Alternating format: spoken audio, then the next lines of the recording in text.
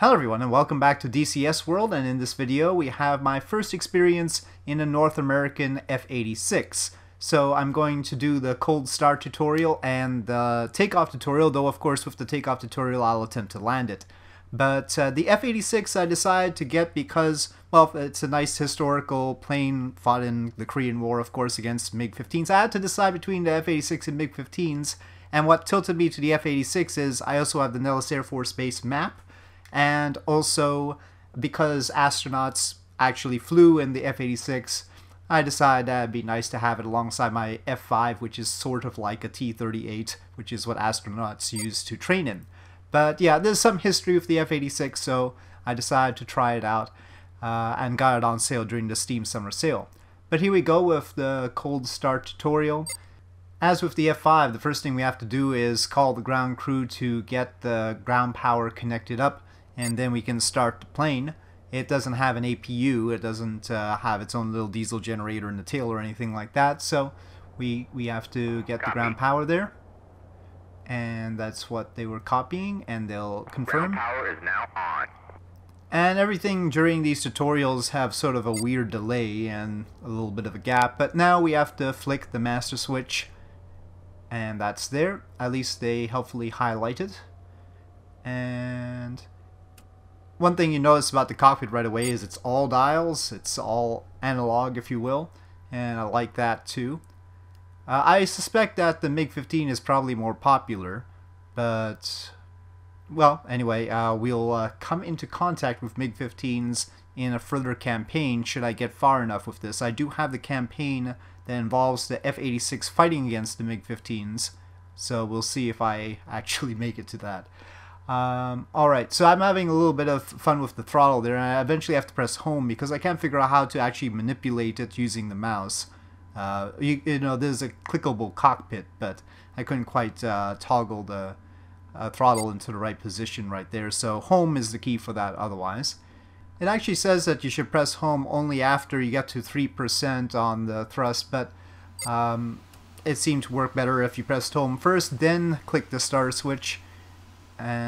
But that makes sense because what the first press of home does is it starts the fuel flowing to the engine, and it's only after that that you want to start the engine.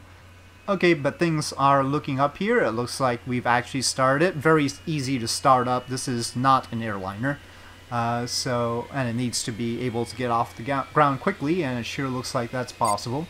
We're just waiting for the correct indications on the dials.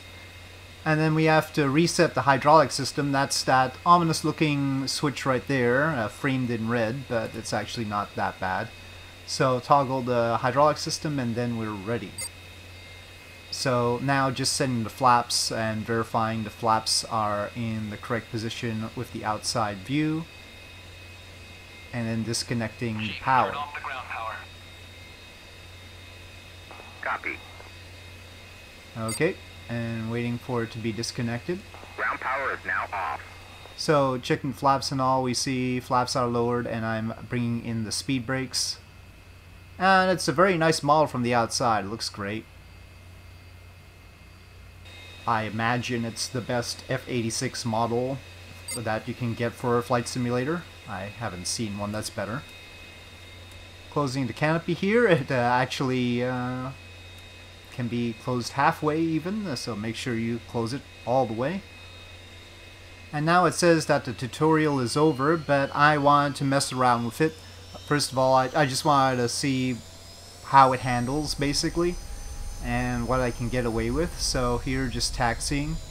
I am gonna skip the taxiing tutorial. I'll just dirt my way through that, if you will. The ground handling is gonna be one of the more exciting parts, I suppose. And there happened to be another F-86 rolling on by in front of me. And so I got in behind it. And it was probably going the correct speed to taxi at, but I eventually decided to go a little bit faster. And so you can see us closing. It's a nice interior. I personally like, you know, the place full of dials instead of the glass cockpit version of things. like all the stuff spinning all over the place. Feels organic in a weird way. So there's our fellow F-86, and I slide in front of him. I'm not supposed to pass on the right, but that's basically what I did. And I paid for it. So that was going a bit too fast. And now I know about the grass. The grass can get very, very sticky. So since I have momentum, I decided to push that momentum so that I would not get stuck on the grass. And that also was bad. Sort of scrape there. The question is, did that do damage? This is important information for my future with this plane. Did that do damage? Well, we're about to find out, and I sort of skidded a little bit there, and now I'll try and right myself and take off. Seems like a good thing to do. I haven't taken the takeoff tutorial yet, but I get a feeling I can at least get it off the ground as long as the landing gear doesn't buckle under me. And here we go. Quite a glare from the sun on some of the instruments.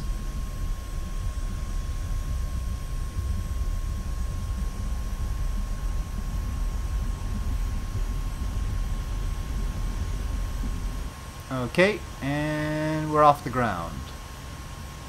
It's sort of twitchy plane, I mean, as you might expect from a fighter plane. And as it turns out, I did bust the gear. The doors don't seem to be closing because I guess the nose wheel is busted and it won't go in. And this is good. I mean, if you do stuff like I did, if you mess around with it and end up getting a scrape on the taxiing, it should do something to you like this, and I think I like this. This is a positive aspect of this particular model. I look forward to damaging it in very interesting ways in the future.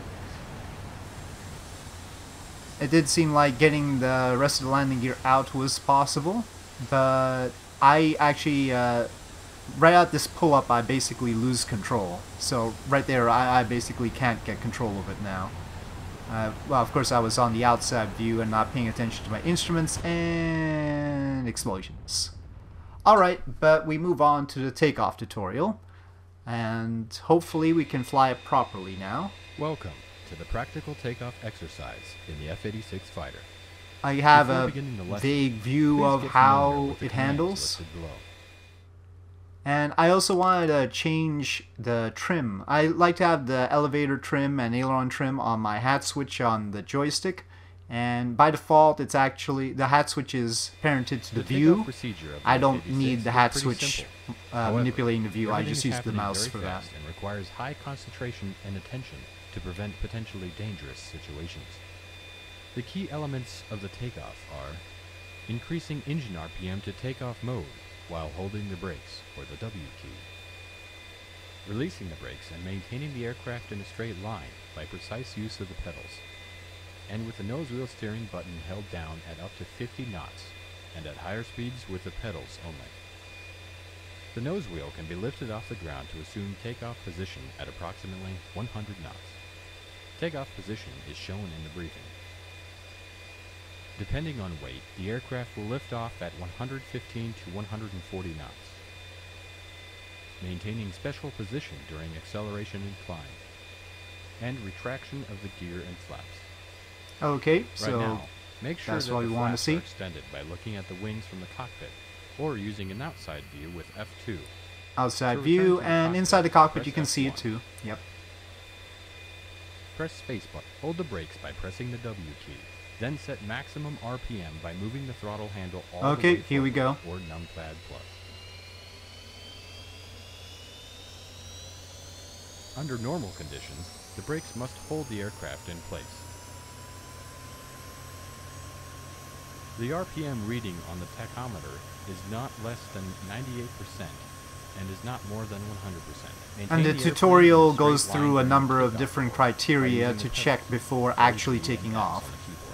I Rudder skipped control that in becomes this. effective at approximately 50 knots indicated airspeed. Okay, are we ready to go then? Yep.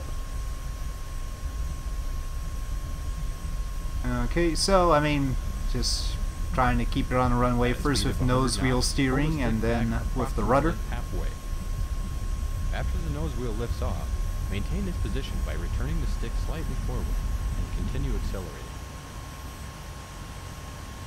When airborne and a positive rate of climb is established, retract the landing. I end up pulling up a lot further than I Speed of think 140 knots, the retract tutorial the was flaps. wanting me to. And eventually it says that we should climb at 300 knots, which seems really After takeoff, fast. Maintain that required pitch during the climb. Use the trimmer to reduce the manual force required to maintain that position. Nose down trim is right control and semicolon. Nose up trim is right control and period. Yeah, I'm trying to get it trimmed out. Of course, During not the using climb, those maintain controls, a but the hatch speed of switch at least instead. 300 knots. Actually, you can see when I'm doing the elevator trim because you can see the hat switch on the in-game joystick Congratulations. being You manipulated, successfully and took off. that'll give you Well an done. indication when I'm doing that. Anyway, I decided to do a full traffic pattern sort of thing. You note these markings on the cockpit, those only make sense for a dive, and basically they're telling you what angle of a dive you've got, 30 degrees or more, which is interesting. I normally don't, I mean, I guess that's part of the dogfighting deal. This is not a dive bomber, so... Anyway, I actually got to almost 500 knots indicated airspeed and turned a little bit vigorously, so I almost had a little bit of red out when I pushed down on the stick a little bit.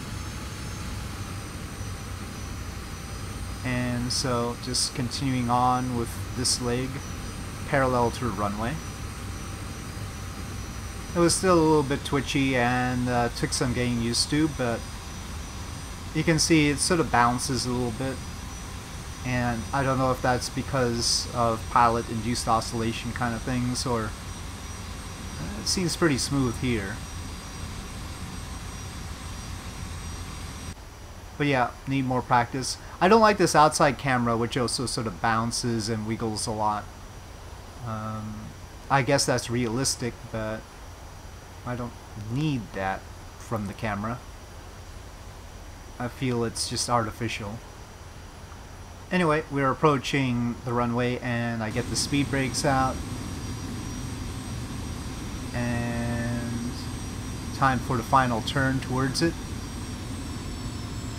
Now, let's see if I can do this properly in my first landing attempt in an F-86 in any flight simulator. I don't think I've ever flown the F-86 in particular, so this is hopefully very authentic way to start it. Alright, we're more or less lined up.